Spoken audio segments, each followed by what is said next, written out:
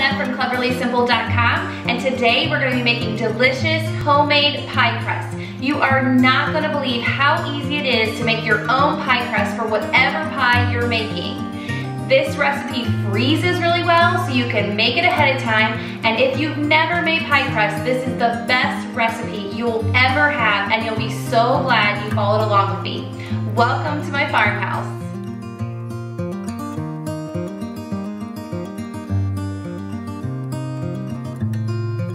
Okay, this recipe for pie crust is super simple to pull together.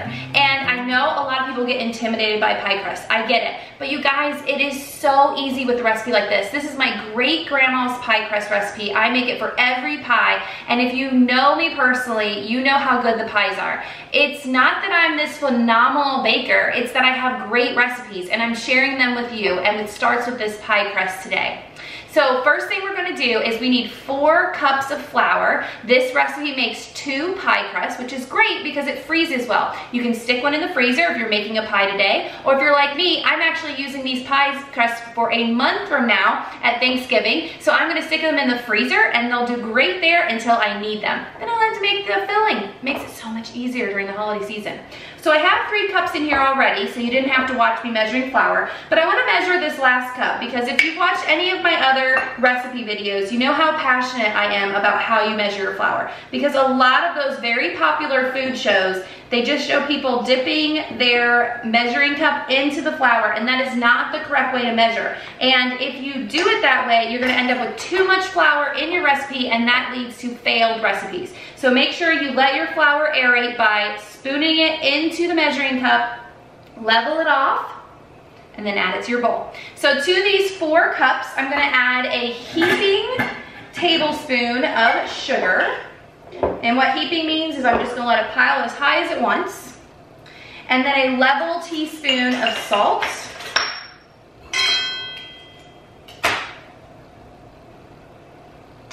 And then we're just gonna give that a stir just to kind of incorporate the salt, the sugar, and the flour.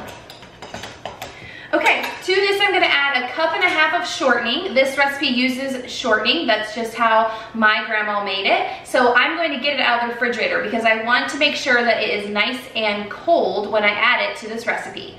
Okay, I got from my refrigerator a 1.5 cups of shortening. I love using these shortening sticks because it makes it so much easier. I'm gonna use my pastry cutter or pastry blender, however you wanna call it, to cut in the shortening to the flour. Now the reason I want it cold is that's what helps make this flaky, but honestly you guys, I have before forgotten to add the Crisco or the shortening to the refrigerator. It's okay, it's just much easier to cut it in if it's colder. And I also have added it to the freezer for like 15 or 20 minutes just to kind of get it cold. It's just gonna make it a lot easier to incorporate it. Now, if you don't have a pastry blender or a pastry cutter, you can use 2 knives. I have totally done that before when I am without a pastry blender. This pastry blender just makes it easier. Now, I know some people use food processors, but honestly, I love not getting out any other equipment. Like this goes in my dishwasher. So you'll know that you're about done using your pastry blender when it kind of feels like everything is kind of starting to form one big, very dry dough. And when I reach that point, then I know I can stop blending. Now to this, I'm going to get all that goodness out of there. Add a 1/2 cup of cold water. Now I pre-measured this and then I added 2 ice cubes, so it's a little more than I need, so I'm gonna dump a little bit of it. But to this 1/2 cup of cold water, I'm gonna add vinegar and egg. I went and got my egg from the refrigerator so that it's nice and cold as well. I add that to my 1/2 cup of cold water, and then I add 1 tablespoon of vinegar. Now, I don't know about the vinegar. I don't know why, that's how great grandma always did it, but it seems to really break up the egg into the water. I don't know, it works. And why question what great grandma did when what great grandma did makes a delicious, flaky, easy to make pie crust, right? Okay. So all I'm gonna do is take that 1/2 cup of water with the egg and vinegar, and I'm just gonna use my fork, and this will all come together to form our dough that we are then going to roll out. It is that simple, you guys. You don't need fancy ingredients. You don't need a lot of ingredients. All you need is water, egg, vinegar, flour, and Crisco, salt, and sugar. These are basic ingredients you probably have on hand right now, and it is going to make a delicious pie crust. Now, one adaptation you can make, I've had people ask me about using pastry flour. Yes, you can use pastry flour. I find that the perfect, I usually always use all-purpose because, let's be honest, that's just easier. It's what I have on hand. But I find that using half pastry flour and half regular all-purpose flour is the best combination. All right, you can see how nice and soft this dough is. It's so easy to pull this together. We're gonna roll this out and get it into our pie plates. So I have my baking mat and I've got it floured. You don't have to have a baking mat, but I'll leave a link below of my favorite one. It just makes it easier to measure. And then this is my favorite rolling pin. Again, I'll leave a link below. What I like about this rolling pin is it has these on the ends, which make it really easy to get the appropriate thickness, especially if you have kids like mine that love to help. It doesn't matter how hard they push on it, it will be the perfect thickness. Now, like I said, this recipe is going to make 2 pie crusts. That means 2 bottoms and 2 toppers. You'd use a topper if you were making a cherry pie. Of course, you could make any kind of design you wanted, anything you wanted to do with this recipe, but that's typically how I use it. All right, so I have my dough right here, and I typically just kind of form it into a ball, and then I'm just going to cut it in half because I only need half of it to make my first pie crust. And I just want a thin layer. I don't need a lot of flour to get this the right consistency to roll out.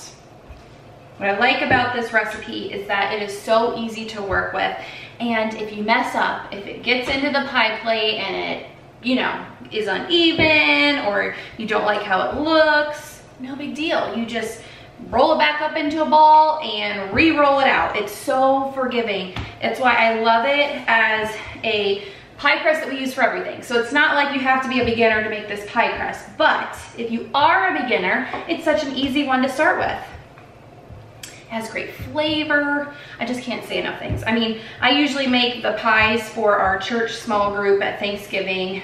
I love making them. It's one of those lost arts. I think a lot of people, if you didn't grow up with your mom making pie like I did, my mom was an amazing pie maker, it feels like this really intimidating recipe to learn. But once you have a great recipe like this one, you feel like a superstar, and everyone thinks, wow, you know how to make pie? And the reality is you just needed the right recipe that was easy to use and execute. All right, so what I love about this is it can tell me my appropriate thickness. I don't have to be fancy about rolling it out.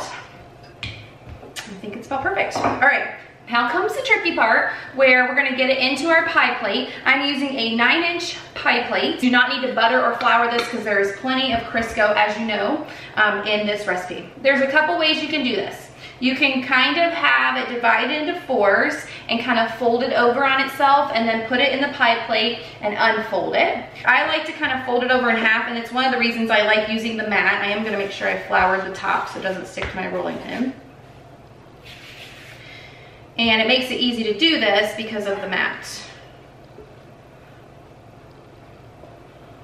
All right. And then I just take my plate like this, right in front of it, roll it up. That easy. Okay, now this is a big tip. You do not want to pull the pie dough into the plate. You want to lift and set it in because you don't want to thin the dough. You want it to be nice and the same thickness as the rest of the outside. Okay, and once I have done that, then I just take my knife. This is not a sharp knife, just a regular knife. And I go around the edge. Now, if you find that you've got spots where there's no dough, you just patch it, okay? Like I said, this is easy. You know, if you only get half of it in there, just patch it. You know, just make it work. Okay, now you can do different fluting around the outside edge. The easiest one is to take a fork and just press around. I like to do more of like the pinch method, so I just kind of pinch and go around with my finger. This to me is what makes it feel like a homemade pie. And another reason I like this recipe is you don't have to chill the dough. You can make it right away. But because pies are a bit of work, I like to make these ahead of time. I like to freeze them. And then what I do is I just set it on the counter right out of the freezer when I start to make the filling, whether it be a cherry pie or an apple pie.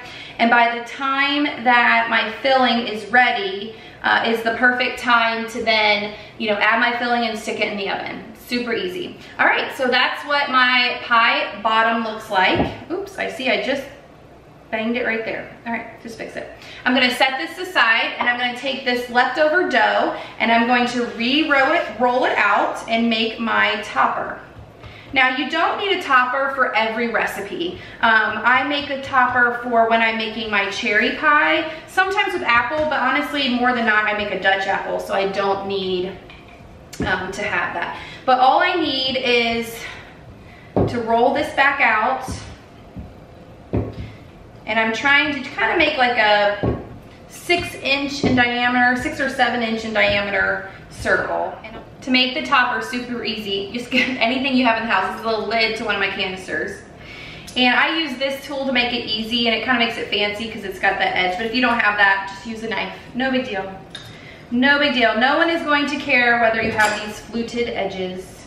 They're just gonna be so excited they have homemade pie. And then to let things vent, I kind of always do a little squiggle. And that's it for the topper. Now to store this, because I'm going to freeze it, I'm going to use wax paper, put a piece of wax paper right here, put my topper on top of that, and then really wrap it well in saran wrap, and then a huge Ziploc bag, and I'll stick it in the freezer. If you're using it right away, you can use it right away, just stick it in the refrigerator if you want to, but I would freeze it unless you are using it that day, just to keep it fresh, because you don't need to let it fall for a long time. So even if you're making pie in like 2 days, you can freeze it and then get it out. All right, I hope you enjoyed making this pie crust as much as I have with you. If you have any questions, please let me know. I'm happy to talk through it with you. I know you can do it. I know you can make this pie crust. There is just something about homemade pie that brings something really special to the dinner table. Whether it's the holidays, a birthday, or just a special evening, I love pie, and I think you will too, especially after trying this recipe. Thanks so much for visiting me at the farmhouse. Until next time.